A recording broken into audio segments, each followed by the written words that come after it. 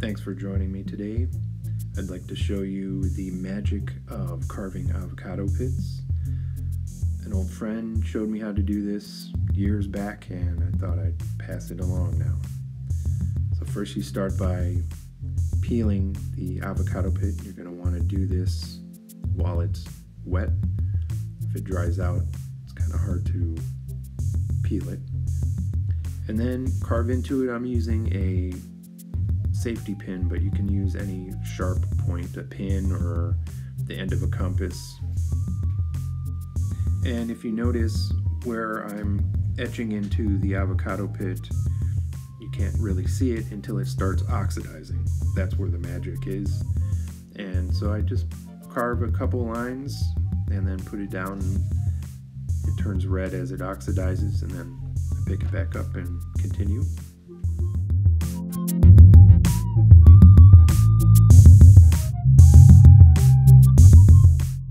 Found out that eating avocado pit is good for you.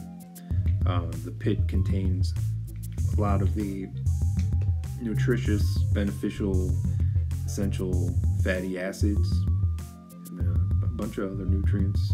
It's worth looking into. Or you can carve into them.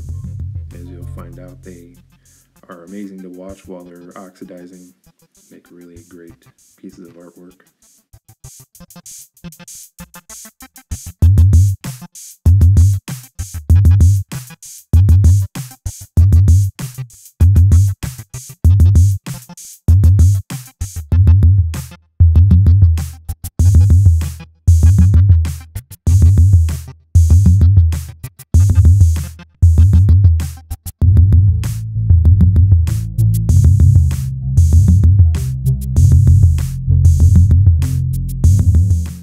I had an extra avocado pit, so I just etched some cross hatching in it to show you how deep red it turns the more that you etch into this thing.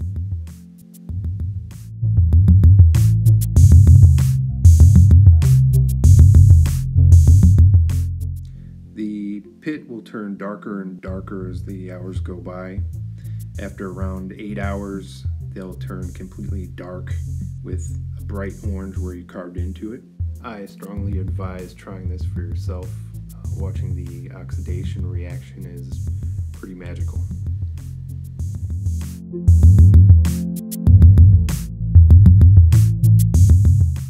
This is one I did a while back, and it's shriveled up to look like a mummy head.